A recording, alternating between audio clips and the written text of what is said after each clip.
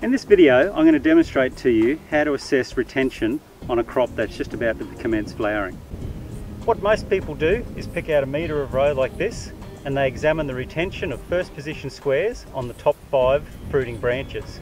Examine the plant from the top and then proceed down the plant to the next fruiting branch, the third fruiting branch, fourth and fifth, checking to see whether those first position fruit are still present or whether they've been lost from the plant due to weather shedding or insect feeding or some other cause.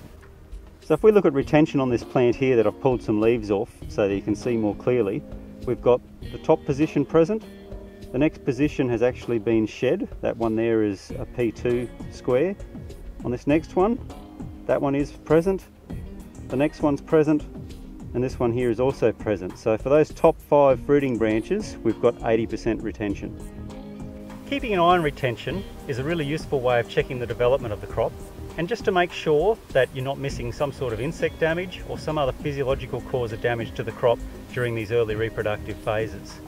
It's not unusual, even in a Bollgard crop, to have retentions fall to around that 40 to 60%, but what is important at this stage is to be able to identify the cause of those lower retentions and, if necessary, take remedial action. Measuring retention weekly is a great way of keeping an eye on the progress of your crop and to ensure that you're well on your way to the boll setting period.